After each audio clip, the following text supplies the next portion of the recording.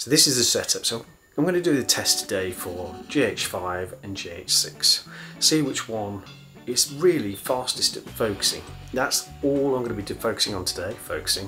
Is the focus. So what I'm going to do is I'm going to do a couple of tests.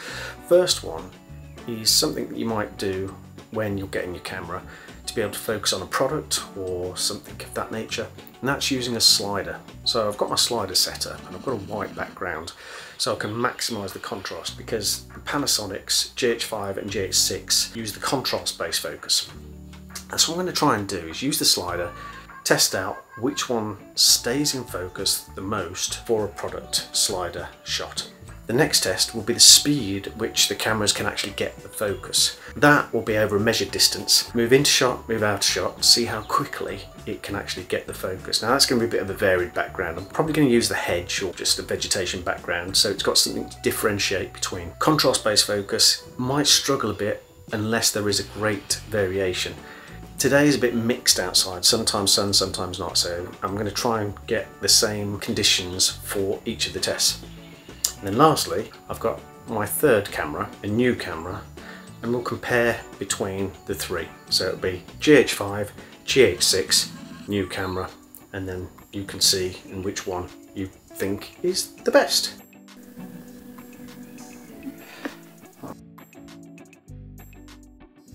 First up is the GH5, white background, just focusing on the GoPro, and then use the slider to move it in and out. This is going to be a zoom out from 17mm lens, which is the best that I've got for this camera. There we go then. And this is with the product straight in the middle all the time. We're going to see if we get some focus breathing going on whilst it's doing this zooming. So that's out. Let's move back in again.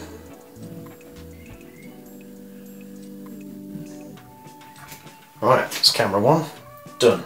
Now let's switch over and we'll put the next one on, the GH6 next.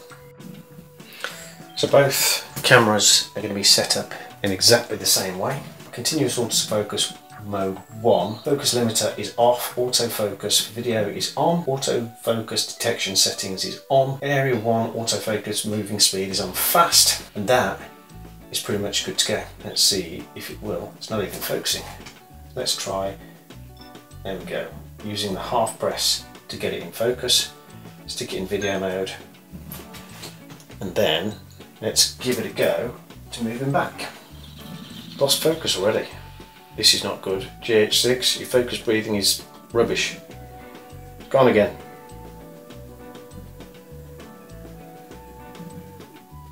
Let's make sure we're on auto everything. We'll try that this time.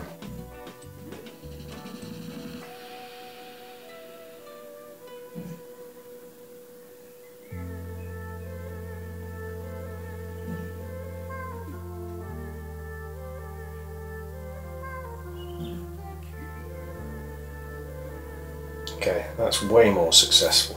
I want to shoot in log, so I'm going to stop that and try it again. Okay, so it's now picked up the camera. Start the recording. Let's go zoom in.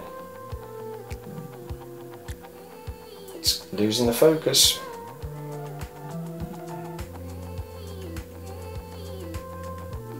Is it going to get it back? Is it going to get it back? Come on, you can do it.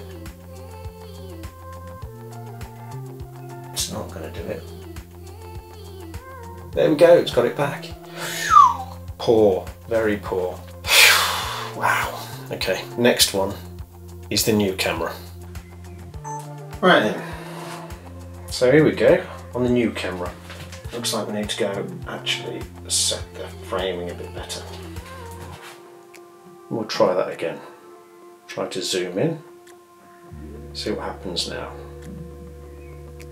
Wow, looks pretty good to me. Pretty good. Wow man, cool, happy with that.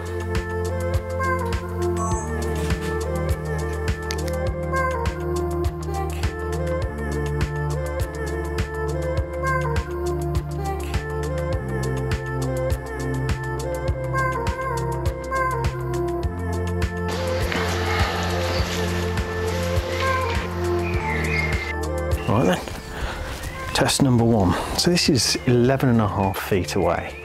And I see I've got my shot set up a bit incorrectly, so I'm going to higher that a bit. So I've not done any focus point on this at all. It's just me standing 11.5 feet away. Next camera.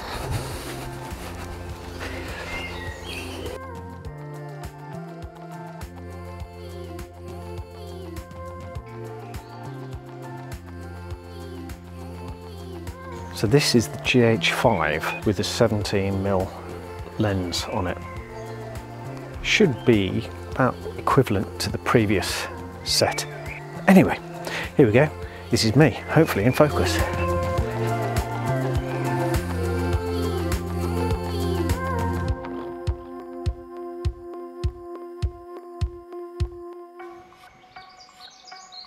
And lastly, the GH6.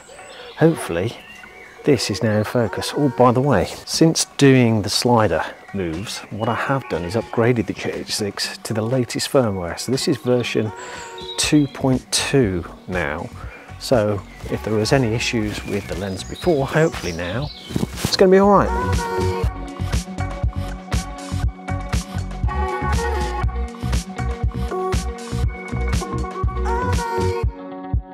There we go then. That's the test of the three cameras. So that's the Panasonic GH5, Panasonic GH6 and the new camera. And the new camera is a Sony ZV-E1 or ZV-E1. Now, the new camera has a whole bunch of computerized intelligent focus modes on it. Those focus modes allow it to get bang on accuracy time after time. So when you're using the slider, I don't even have to think about focus, it just does it. Now, getting into the Sony camera meant buying into the whole ecosystem of Sony, so it's not just the camera, it's the lens, there's a microphone, there's new cards.